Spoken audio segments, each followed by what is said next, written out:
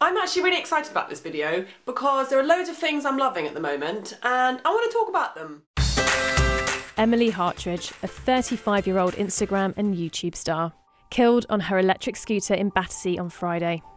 Her death came just hours before a 14-year-old boy was involved in another e-scooter crash in Beckenham. He's in a critical condition. It's thought thousands of people ride e-scooters across the country, despite them being illegal on roads and pavements. They can only be used on private property. They're technically classed as motor vehicles, so should have insurance, MOT and tax.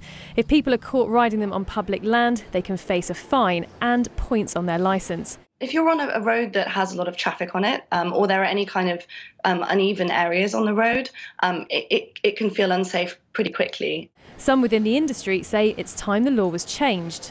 What we want to do is to get more people onto smaller vehicles. For 60% of car journeys are with one person in the car, 25% with two. It's a very inefficient use of space. We need to get people out of their cars and get them onto smaller vehicles of a range of types. Last year, one company launched a trial of an e-scooter hire scheme in the Queen Elizabeth Olympic Park, allowed because it's private land. It was hoped that the trial would ultimately persuade the government to change the law, but so far it hasn't. The government's currently carrying out a review on e-scooters and similar devices on the roads, but that process is going to take around 2 years, and at the end of it, the law may still stay the same. At the moment, though, it's saying it's urging retailers to remind the public when they buy an e-scooter, it is illegal to ride it on the pavements and on the roads. Victoria Cook, BBC London News.